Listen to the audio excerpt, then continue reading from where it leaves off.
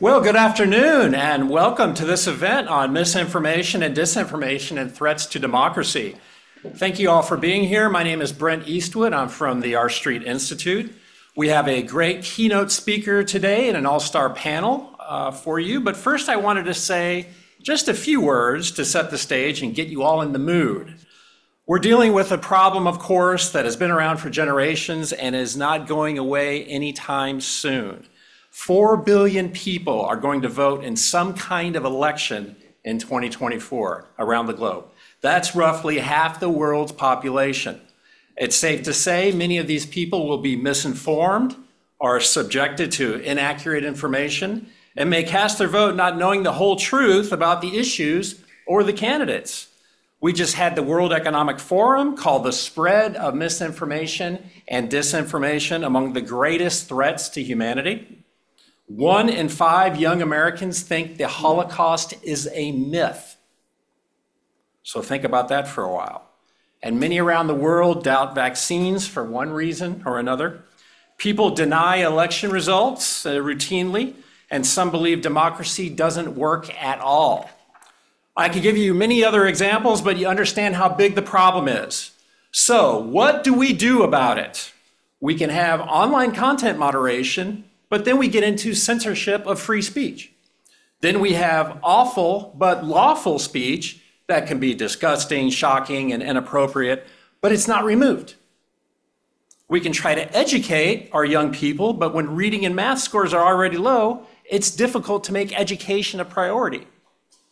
So as a part-time professor, I'm really concerned about young people who are just now voting and looking for information about candidates and issues. And they are confronted with falsehoods and conspiracy theories, even about Taylor Swift. We all know about that one. So fortunately, we have this amazing group of panelists that are going to solve all of these problems for us today. But first, let me introduce you to our keynote speaker, Alex Reeve-Givens. Alex is the CEO for the Center for Democracy and Technology, a nonpartisan nonprofit organization fighting to protect civil rights and civil liberties in the digital age. Alex previously served in the U.S. Senate as the chief counsel on the Senate Judiciary Committee, covering innovation and consumer protection. Prior to joining CDT, she was the founding executive director of Georgetown University's Institute for Technology, Law, and Policy. And Alex began her career as a litigator at a major law firm in New York City. She has a BA from Yale and a JD from Columbia. So join me in welcoming Alex Reeve-Givens today.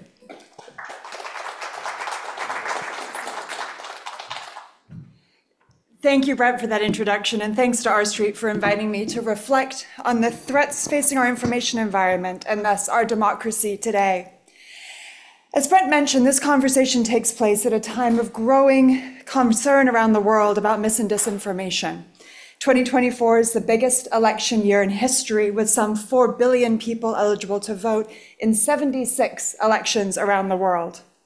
Already, we have seen manipulated audio, images, and video misrepresent candidates in an election or attempt to mislead voters about whether and how to vote. From fake audio in Slovakia that purported to show the Western-aligned candidate involved in election rigging, to the New Hampshire robocalls recently that faked President Biden's voice to tell Democratic voters that they didn't need to vote in their state primary. Even when deceptive content isn't wholly convincing or is rapidly debunked, like the fake images of President Trump surrounded by young women on Jeffrey Epstein's plane, the news cycles covering the incident distract from real issues and can harm voters' overall perceptions of a candidate, as well as overall trust in our democracy. It's worth noting, of course, that manipulated images, audio, and video aren't the only, or right now even the main, forms of mis and disinformation that experts worry about. Text-based campaigns spread via social media, messaging platforms, and traditional media can, of course, manipulate people's understandings of elections, news events, and other civic issues too. Today's panel will talk about these threats and, I hope, discuss methods to address them while preserving users' free expression rights. Work that, when discussed in the context of tech companies, is often referred to as trust and safety. Today, I want to focus my remarks on a larger point, which is the urgent need to build trust in the work of trust and safety itself. Over the past 10 or more years, there's been significant work to understand how new digital technologies change the way people access information and filter and understand the world around them. Researchers have closely studied foreign influence operations, domestic persuasion campaigns, the spread of rumors and memes, the concept of filter bubbles, radicalization, and more, knowing that these information dynamics aren't new in our society, but take new form and new scale because of the connective power of the internet and social media. Shamed by scandals like Cambridge Analytica and other incidents, many of the major social media companies staffed up trust and safety teams and developed more nuanced policies about the content they host on their platforms. With an eye to users' expression rights, many also developed more nuanced interventions than simply taking down or leaving up content that violated their policies. These include fact-checking and labeling programs, reducing virality and monetization, adding controls for users to mute comments on their posts or better control the content they see, as well as work to identify and combat coordinated and authentic activity.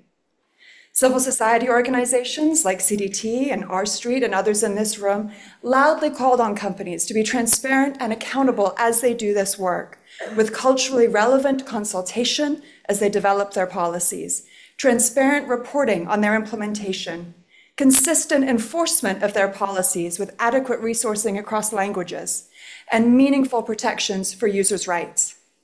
To be clear, in this work, the expectation is not that all companies should have the same content policies when different approaches suit different communities and give users more choice. But steps like those that I've described make platforms more transparent and accountable, and thus increase confidence in our information ecosystem, even as platforms differ in the substantive choices they might make about particular content they host. Now, the outcome of these efforts have, of course, been far, far from perfect, with many companies adopting only aspects of these practices, and many people worrying that companies simply aren't doing enough to address various online harms. But I share this history because it's important to know the work that's being done already to identify approaches to the complex and charged work of content moderation, and to build a professional field of trust and safety that focuses on this work. But now the main point of this talk, which is that that field is under threat, and it couldn't come at a worse time. One threat is the extreme politicization we're seeing of efforts to study and develop approaches to trust and safety, which are casting a shadow over even basic efforts to share information about influence threats and to study the actions taken by social media companies. Second, a different threat is the jettisoning of key principles of trust and safety, such as transparency reporting or civil society engagement and consultation, as generative AI companies form their own content policies. In other words, as generative AI companies build up and staff for the first time their own trust and safety work.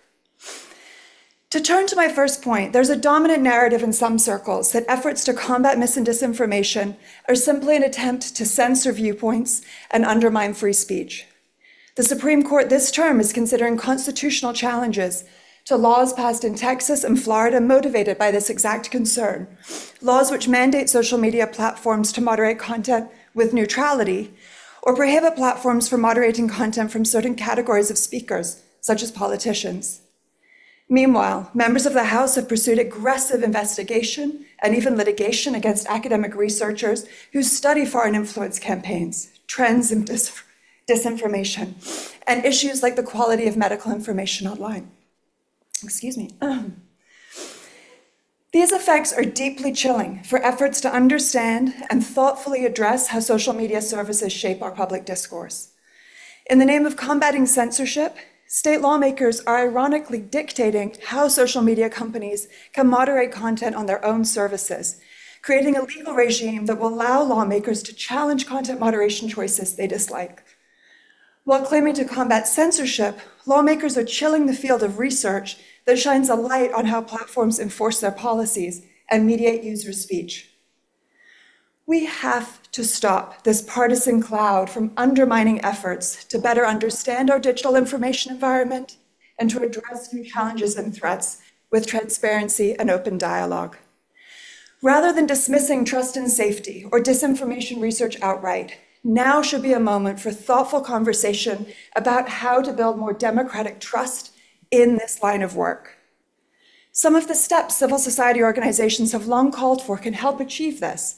Methods like increased transparency in how platforms design and enforce their moderation policies, pathways for stakeholder consultation and engagement, well-resourced and fair enforcement, and more robust controls for users to understand and tailor their experiences.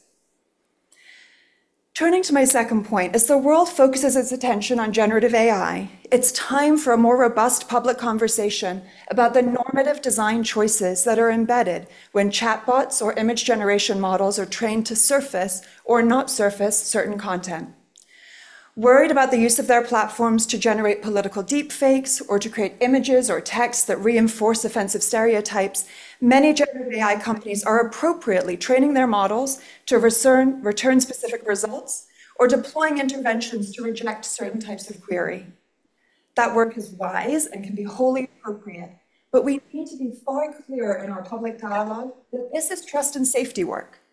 Much as civil society has called on social media companies to publish more detailed content and usage policies, to do culturally relevant consultation as they develop those policies, to transparently report on implementation, to allow researchers to study patterns of engagement on their platforms, to empower user feedback and user choice, we need to expect that work from the generative AI companies now. Again, to be clear, the goal is not to establish a uniform approach for all generative AI companies, far from it. We should welcome diversity in approaches and respect that different companies can make their own choices about how their models handle hard questions about appropriate speech.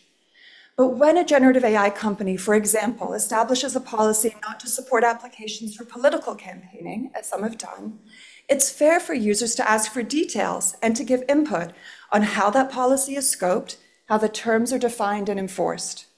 It will be helpful for researchers and field experts to understand what types of requests or queries the generative AI companies are seeing, what types of threats are emerging, and how the policy decisions of these companies are shaping the information environment, even in these early days of generative AI use and adoption. To date, this type of transparency and outside engagement by the generative AI companies is ad hoc at best. At worst, it's being ignored in favor of other priorities, or even affirmatively rejected as a necessary approach. That's not sustainable, as generative AI plays a growing role in our information ecosystem and our democratic discourse. It's time for us to rapidly mature the conversation about transparency and engagement in this important line of work. So as this panel talks about the impact of mis and disinformation on democracy, I posit that we must address mis and disinformation in a way that's fitting of our democracy. As the field and even the concept of trust and safety work faces attack and is delegitimized right now, it's essential that we continue to underscore the importance of this work and the importance of ensuring that companies approach the task of moderating their services, mediating our public discourse in a manner that earns users' trust. Now isn't the time to cut investment in this field, as some companies are doing, or to politicize research and public engagement in such a way that companies are instead making these decisions in a corporate silo. To the contrary, we have to insist on civil society engagement, transparency, and meaningful research to ground and inform this work. Thank you.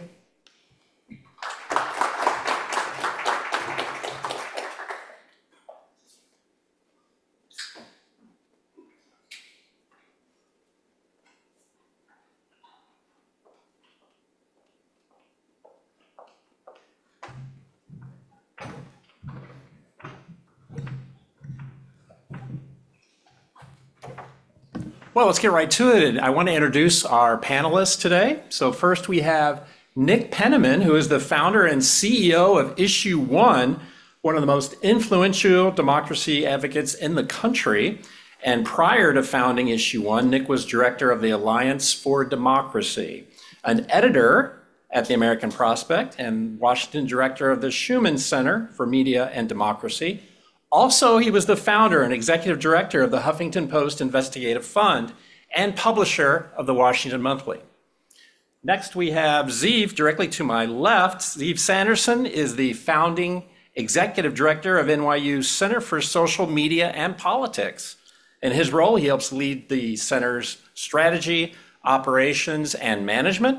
His research interests focus on measuring the diffusion and impacts of harmful online speech, as well as empirically testing interventions.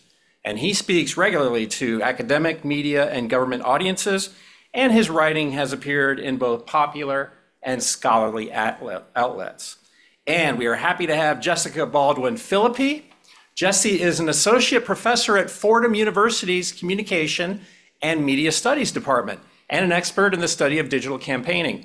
Her first book, Using Technology, Building Democracy, Digital Campaigning, and the Construction of Citizenship, was published in 2015. She investigates the digital strategies and tactics that electoral campaigns adopted in post-Obama social media era. Jessie's currently working on a new book about data-driven campaigning. So welcome our panelists, folks. Nick, I'm going to start with you.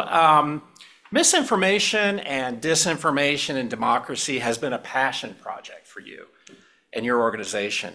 What series of events really crystallized the problem for you and led you to make this a priority for issue 1? You know, I think it was less kind of a series of events and more just a constant creeping sense that society was falling apart. I know that sounds kind of too philosophical or whatever, but there wasn't a lot of people point to January 6th and the persistence of the big lie and things like that. But for me, it was once goes back to 2014, 2015, 2016, when it just felt as if we weren't the same country anymore. We weren't having the same conversation. We couldn't agree on the same facts. We were losing our narratives. We were losing our thread about who we were as Americans.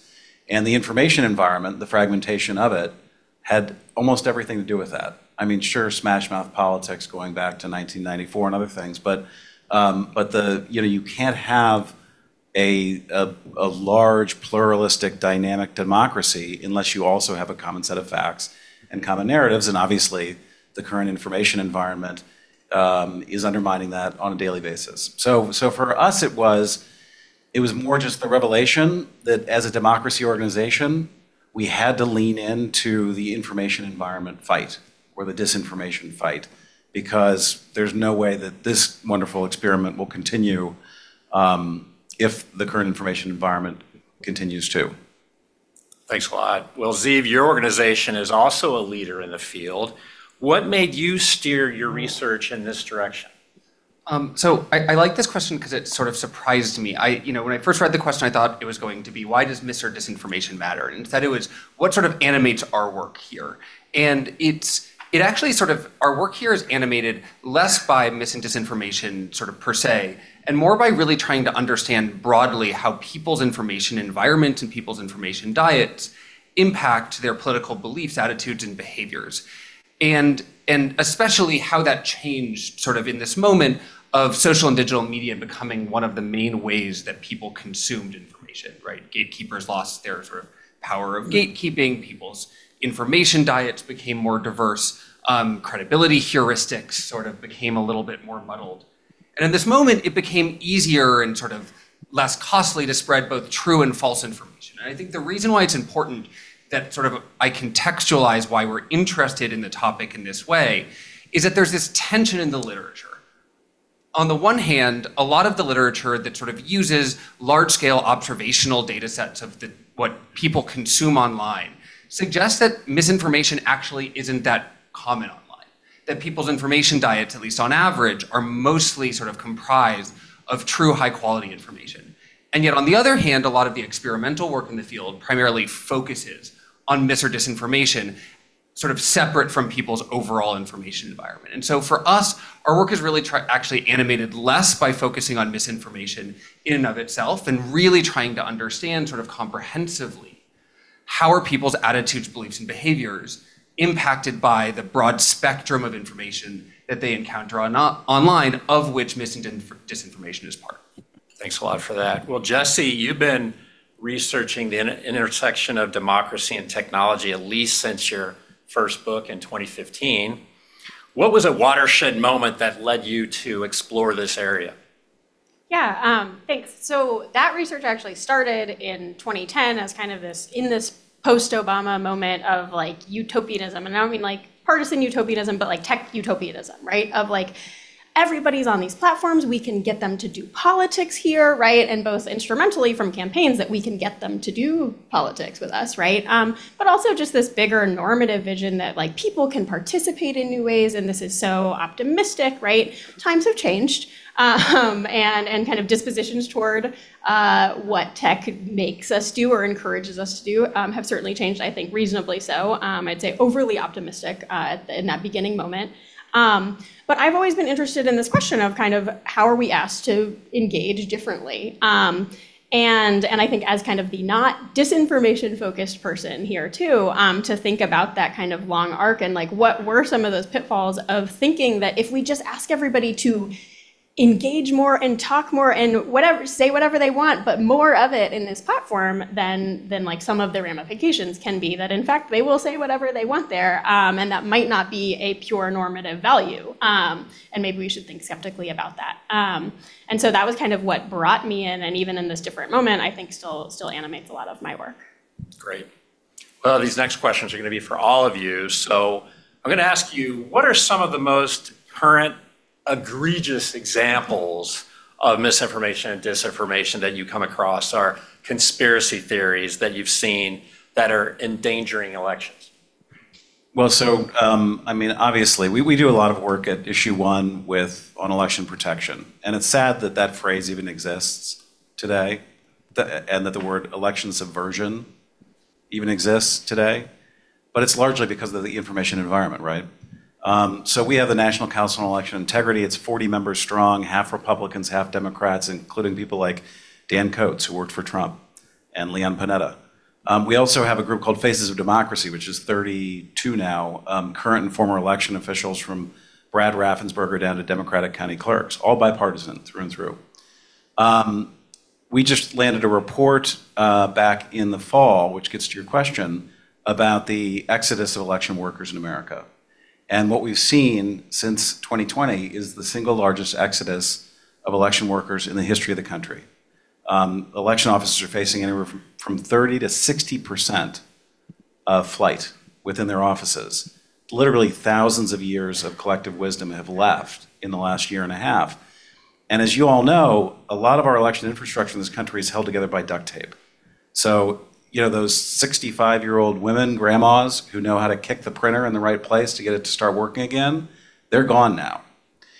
The primary reason they listed when we did the report for their leaving was the death threats against them.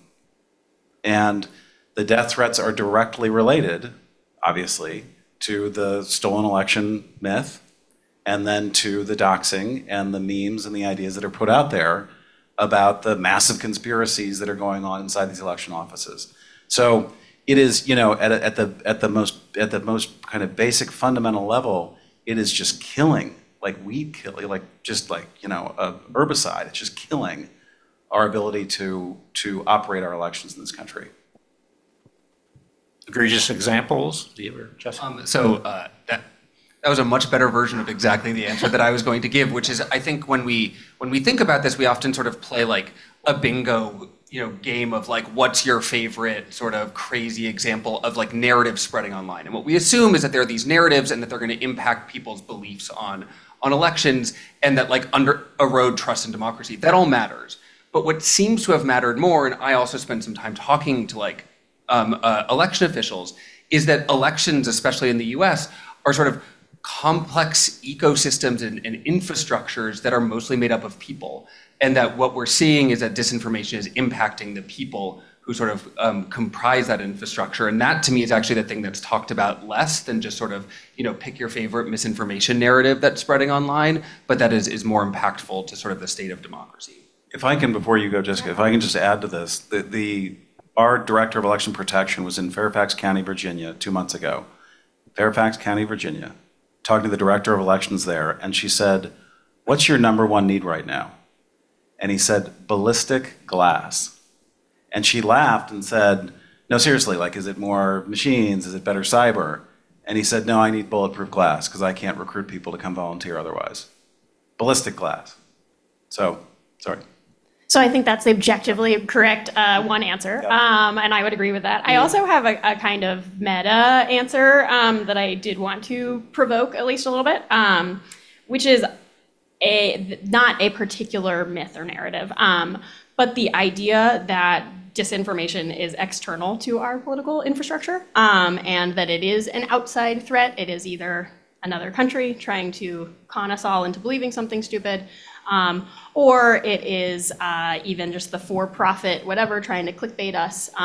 But that I think it benefits us to think about like the disinformation is from the top kind of narrative that at least one of my colleagues at Reuters and Oxford, Rasmus Kleist-Nielsen, is fond of saying, of just like disinformation is from the top, and we need to think about what elected officials are saying that actually give credibility and credence to some of these things rather than things like Russian disinformation campaigns or something like that, right? That like the threat is not as external or as technologically rooted as we might like to think all of the time. Well, let's stay on that topic of elections. More and more people in the United States are feeling less confident that their vote will be counted accurately or that it will be counted at all. So with these doubts, people may decide to stay home in 2024 or file a protest vote for a third party or do a write-in. So is there too much misinformation and disinformation out there to maintain our confidence in elections? Absolutely. And kind of, Alex, I'm glad you really got into the AI stuff, because in addition to the confidence piece, I think that the amount of voter suppression that we're going to see this year that's being generated by advanced AI is going to be through the roof. I mean, the bots of old were basically one-way bots, right? I mean, they could put out disinformation kind of in a one-way, both text messages, robocalls, and also, of course, everything online. They're now two-way, they're conversational. They are very good at mimicking the things that you care about, even your speech cadences. They'll dip into your social media accounts and your data profiles so that they can manipulate you even more. And so there will be bots that will be conversing with people, saying, hey, did you know that you can now vote on Wednesday and Thursday, and the other members of your Methodist congregation church have been notified of this too, right? And so, that plus, of course, audio and video deepfakes, I think that we're going to see a lot of very, very smart, very targeted voter suppression, which will also be significantly in play in addition to kind of like the skepticism about the vote counting. See that, I also, when you said voter suppression, I thought you were going to go a very different direction with the role of AI, which was more that like states are going to use algorithms to kick people off the voter rolls, which is the kind of infrastructural move I am more deeply concerned about, frankly, than like the robocall version or the chatbot version of a robocall. But that, like, sure, we should think of both of those things, I think, right? But I do think that the more infrastructural of like a city, a municipality saying like, oh yeah, we just gotta clean the rolls, right? And so we do that and we got this new algorithm that does it faster and better, and maybe because we've had real problems with kicking off people who shouldn't have been before, so maybe with good intentions, or maybe with like a totally blasé attitude of just like, of course the algorithm will give us the better answer for how we can see who actually lives where they do, right? That there's a real threat in that wrongness, right? And I think that's where especially those transparency laws that, as Alex mentioned, are not only, or should not only be thought of as directed towards social media platforms, right? And things like transparency in moderation practices or something like that, but that also just transparency in these kind of algorithmic structures of governance, right? That increasingly, I think are a real threat too. Yeah, I'd also add that I think well, first, I'm not familiar with the polling that you mentioned that like that sort of views on democratic legitimacy might lead to this sort of other behaviors. But I would say generally I think the way that we frame this problem is that there's sort of mis and disinformation out there, and we need to respond to it. We need to fact check it. And it creates this sort of unfortunate dynamic where we're playing whack-a-mole sort of on the terms of the people who are producing this stuff. And I think what it misses is actually sort of an important intervention by some colleagues at the University of Washington, Kate Starbury and Mike Caulfield, who they're trying to actually move us away from the sort of mis and disinformation framing toward a framing of rumors. And why that's an important, I think, sort of distinction is that what rumors sort of highlight is that there are unmet informational needs. There are questions that people have. And when people ask questions, sometimes misinformation will be the answer for those questions. But what it orients us towards is how do I identify what those questions are and instead surface true information in front of them. Claire Wardle, previously at First Draft News, now at Brown, she has a really interesting project where she, again, is sort of flipping the problem statement sort of on its head, which is, again, when we think about mis and disinformation, we tend to use people like trusted community messengers to get out true information. What she's saying is that that's actually missing an opportunity to use them again to surface the questions that people have to begin with. And so she has a fascinating project in South Florida with Spanish-speaking communities where she's using people like ministers not to like spread information, but instead to just to say, what are people asking? And I think that like that's sort of an exciting area of research and potentially of sort of activism, which is like, how do we first figure out what are the unmet questions people have and then so that we're not just playing like whack-a-mole with misinformation narratives. Sure, thanks. Well, let's transition to social media platforms. How much do social media platforms share the blame for misinformation and disinformation in undermining democracy?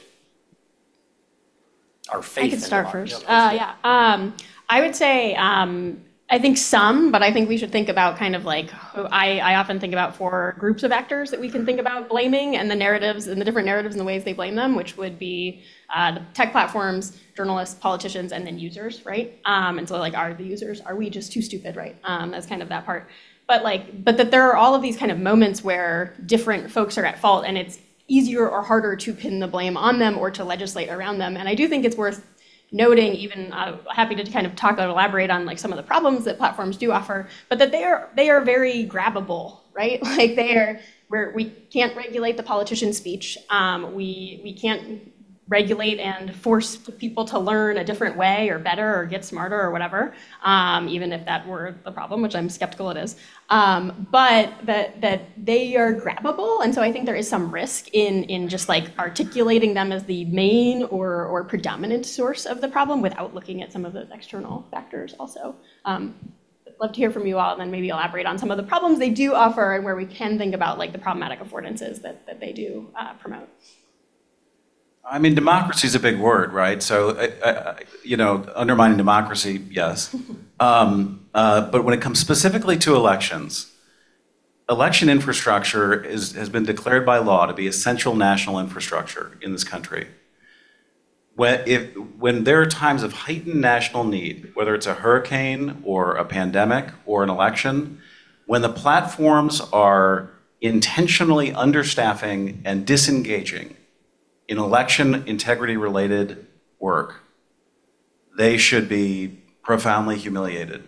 And they should stand, not just before the Senate, but before the American public and try to explain themselves. Facebook's profits that they reported in September of last year were $100 billion.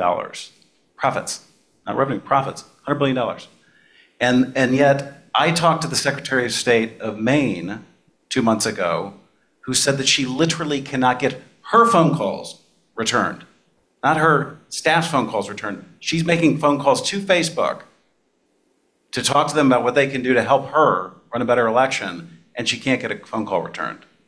So, there is massive negligence here that is profoundly shameful on behalf of these platforms about this essential infrastructure, election infrastructure. I would just to add to that to say that like there have been kind of studies of how Facebook does treat different people differently, and it's no surprise to me that the Secretary of State of a state is not one that gets treated well. They don't spend money there, right? That's kind of what has been shown to affect change at a place like a platform like Facebook. But also that like to speak to the astounding profits, the kind of claim that they can't moderate, right? They can't hire more moderators, they can't pay their moderators more than they do to do that. I think like that is one of the structural things that is like for sure, like, oh, actually, no, you could. It would cost you more money, but you could in fact just hire people to do this work a lot better and to make the rules better and more govern so that they do actually govern the platform more properly. Yeah, and sort of as Alex mentioned that like they've got to trust and safety teams in this moment of probably needing more of them. I think, I'm probably of the camp that is they play sort of an amplifying secondary role in most of our issues. There's some great work by Yochai Benkler and colleagues in 2020 on looking at the sort of like how the mail-in voting sort of false narrative that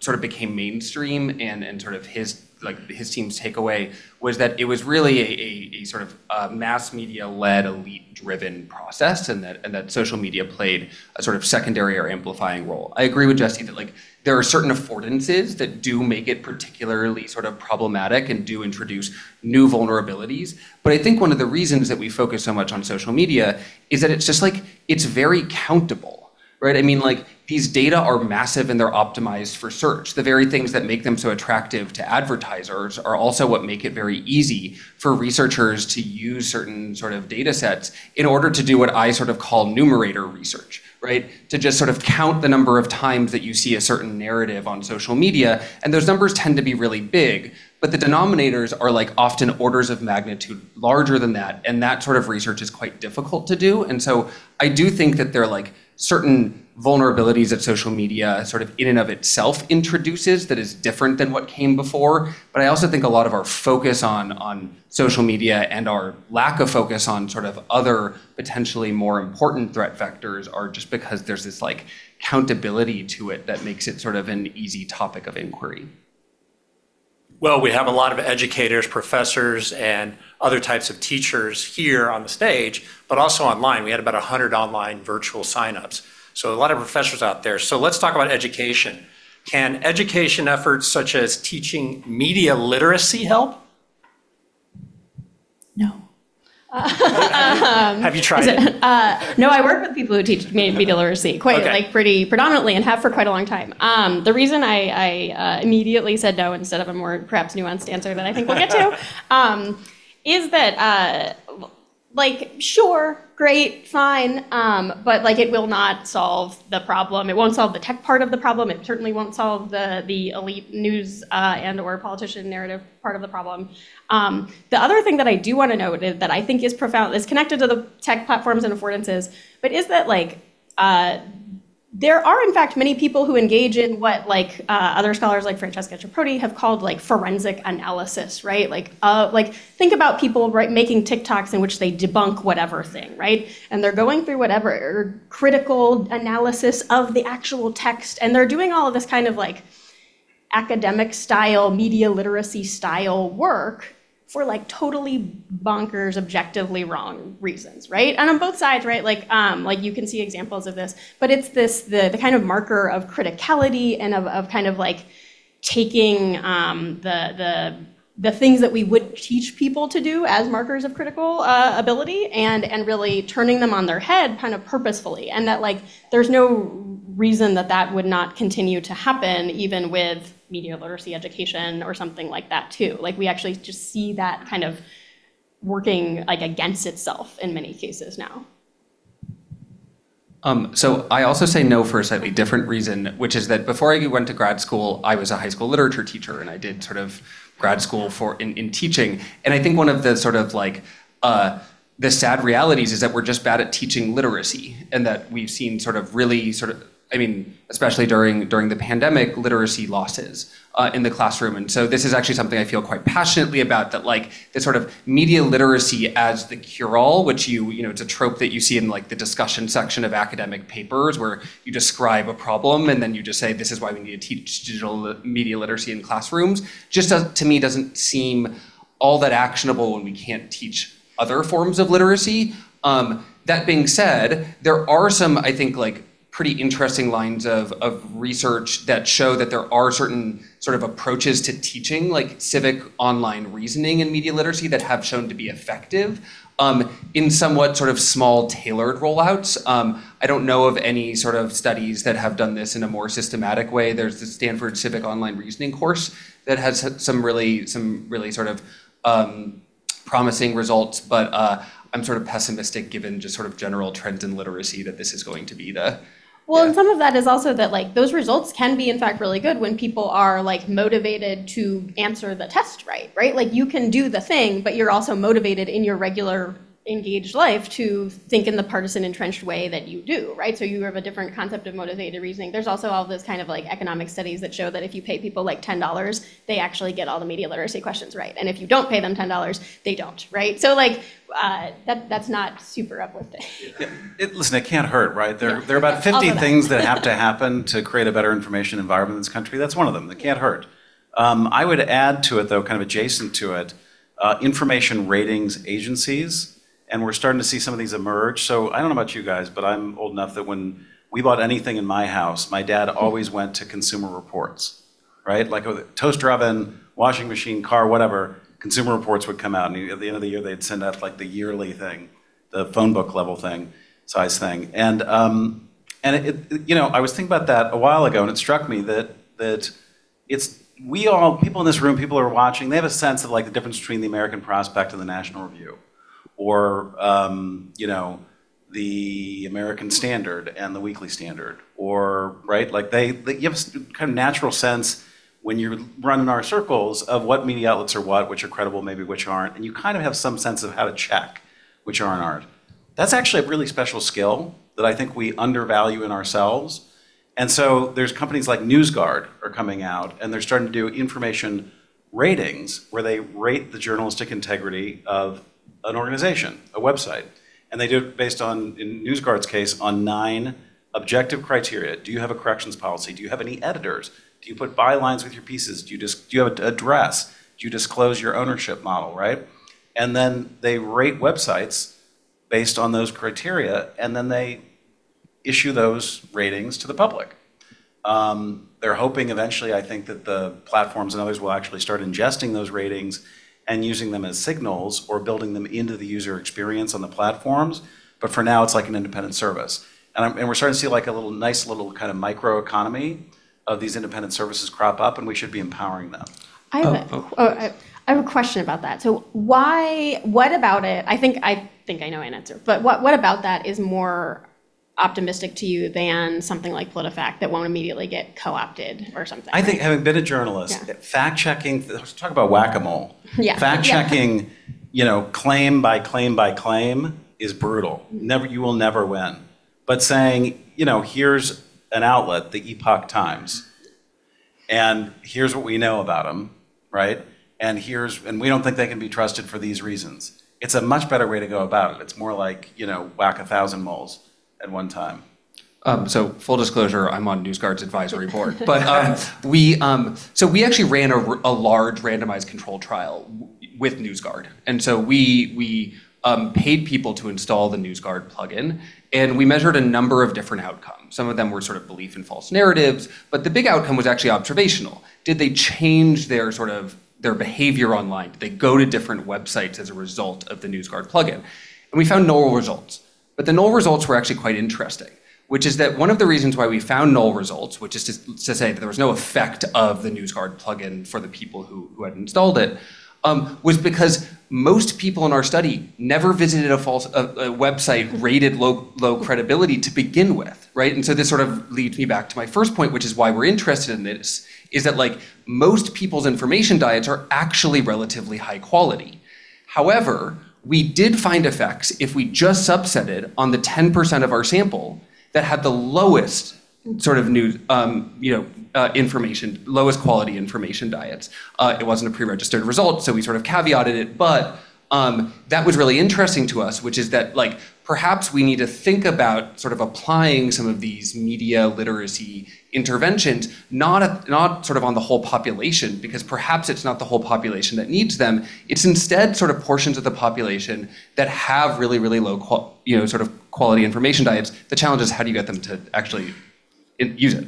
I think also, but that does relate to what Nick said about that the hope of these rankings would be used in some way by a platform company, right? And so, and if not, like you can't mandate they use these particular ratings, you can like lobby them, sure, but like to the kind of what Alex was talking about the legislative question perhaps, right? What if there is some like a transparency initiative that then people can point to if there is or is not some sort of fail-safe, right? Like of like, okay, we actually are putting some metric, maybe it's not NewsGuard's, maybe it's something else, but if that metric exists and it is easily portable into these platforms, right, that is something I think perhaps optimistic about like the potential for, or the need, the platforms have this need for easily identifiable metrics that they could port in, right? And that is one way to kind of like almost game the system of like, if we know a platform company functions this way, we can design for them so that they can Correct. be And by the way, they don't want to be consumer reports themselves. They would Yes, much rather yeah. lean on a third party that's willing to take the heat. Right, yes, of I was involved in NewsGuard really early on, and I should disclose that too.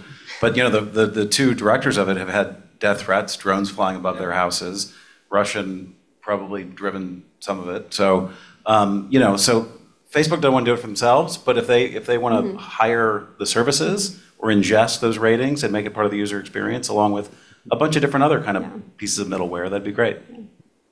Okay, I'm going to ask you to put your constitutional hat on, talk about the First Amendment a little bit. There's nothing in it that bans people from being wrong or spreading misinformation and disinformation or spinning conspiracy theories. So how do we keep free speech in mind when we tackle these problems? You were talking about this a little earlier. I mean, I don't know. Yeah. Listen.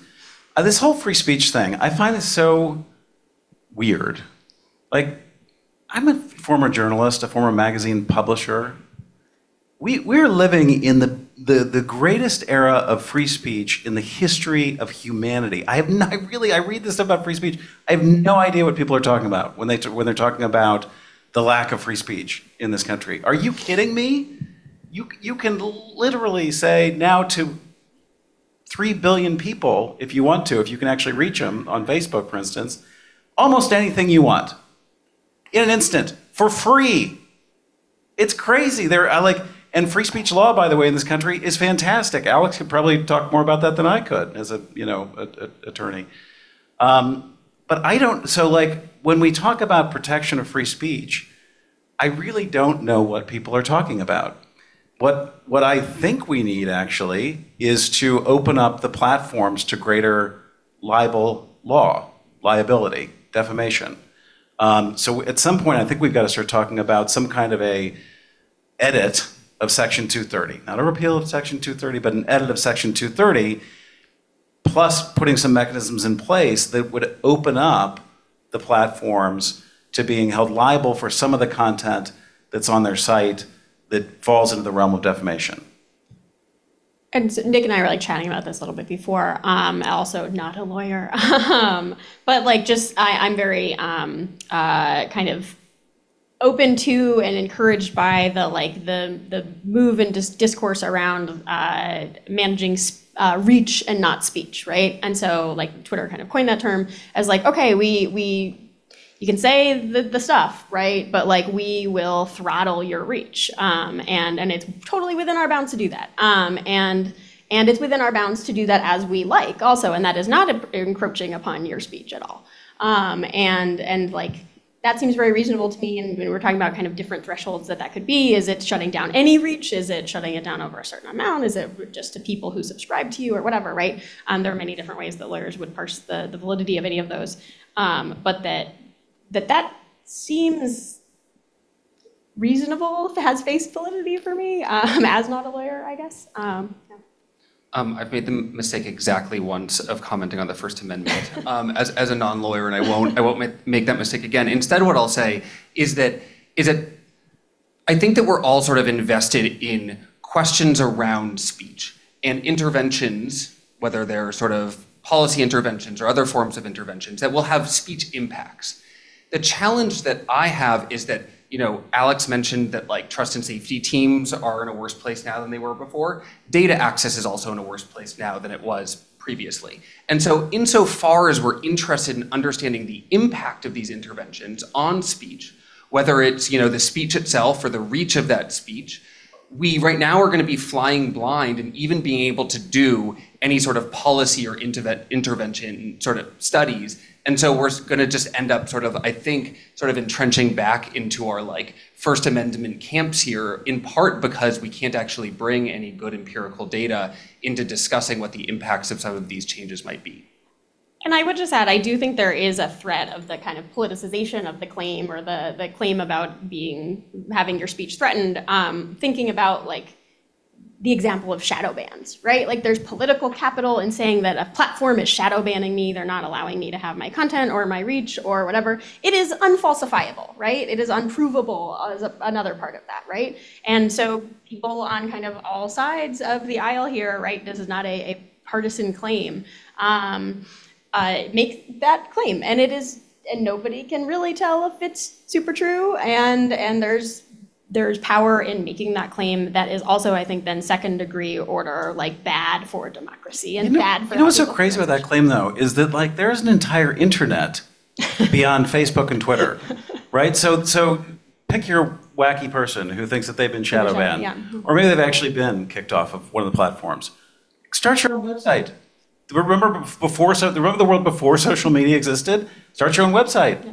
Try to drive traffic to your website. Develop an email list. No, but they have full speech. They can go stand on a sidewalk and say that the President of the United States is a crook. Yeah. They have all the speech that we had in this country for 150 years that gave way to the greatest expansion of democracy in the history of humanity. And by the way, overthrew Jim Crow and got women the right to vote and everything else. Like, we have very good free speech in this country. We had it, up until, in the minds of the people who think that it's been taken away, it still exists. And they can still do almost whatever they want on the internet in terms of speech.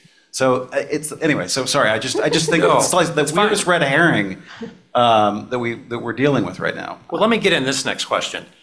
Misinformation and disinformation is often included in the words threat to democracy. That's what we've been doing here. However, some people believe these threats to democracy also include the economy, high prices, the crisis at the southern border, and other problems. People are scared and mad. And this may make them demand and prefer conspiracy theories or disinformation and misinformation. And how do we alleviate that problem if there's this demand for it out there?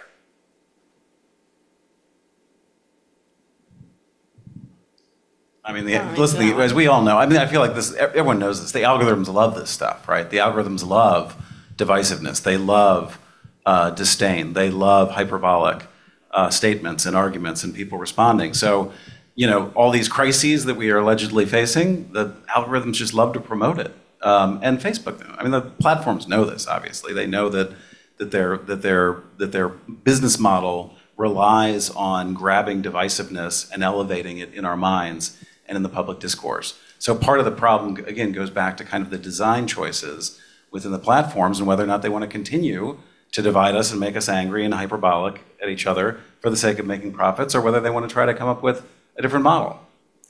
I would also just add, though, the place where I always want to be like, okay, like, yes, and the content that they are then platforming is from news outlets, right? Also, it's not usually just like your aunt's content that might be doing all of those things that gets like wild attention across these platforms, right? It is, in fact, often elite media sources, so like, what do we do with that then, right? I think that has to be, I'd say, even a bigger part of the conversation than just like, what is do they add extra points when somebody hits the angry button on Facebook or whatever? Well, we have about time for maybe one or two questions. Do we have any questions that we got some microphones coming around.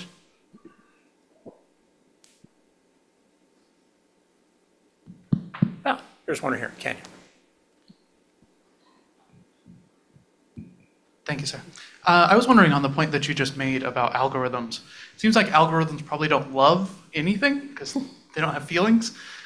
Is that more of a reflection of algorithms and designs by the platforms, or is that a reflection of humanity that we are attracted to and interested in, divisive or sensational information more than like boring information? So you probably know better than me about this. But my understanding is that they're through the identification of language, plus the amount of activity that a post is getting, they do have a sense of whether or not it's a happy post about your daughter's birthday or whether it's an angry post about the stolen election. And the algorithm might not love anything, but it is obviously being trained and manipulated on a near daily basis to elevate certain things. And one of the things that it is really good at elevating and that it likes, or whatever to elevate, is discord. So Yeah, I mean, so algorithms don't love anything. There's also not an algorithm, right? So I think the challenge is that there are multiple recommendation engines working on every platform that change over time, right? So we've done quite a bit of work on the YouTube recommendation engine.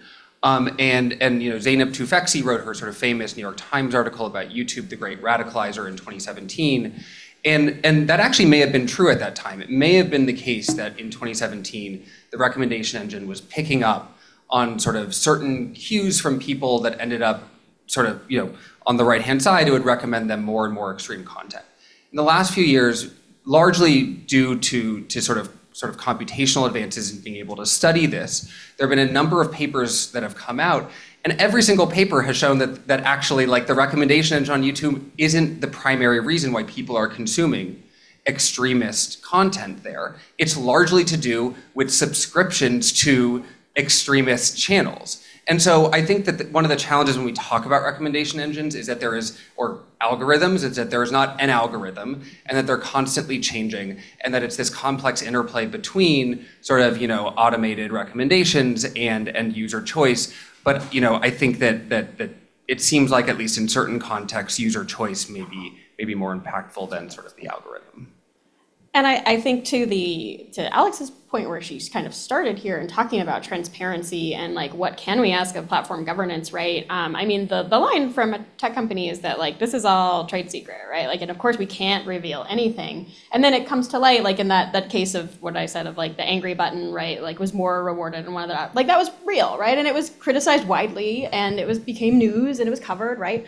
That's like a good case. But we see these kind of random cases and we get up in arms about the one or whatever. But like if there were some transparency mechanism, and I'm pretty confident that you don't have to reveal all of the trade secrets in order to be relatively transparent about a lot of the variables that are in there, like it's reasonable that we might be able to critique that stuff, right? And that it might that would go a long way to being able to say, okay, actually like there does seem to be something, and maybe it should be covered in the media about like what types of content something might be surfacing more likely than others. Or maybe in YouTube, it's, this case of like, it actually is an important thing to know for the world that if it is not the machinery of YouTube, it is in fact a bunch of people are subscribing to extremist content and looking it up there, that YouTube would have a very different answer to that, and that we as policymakers might have a very different answer to that, right?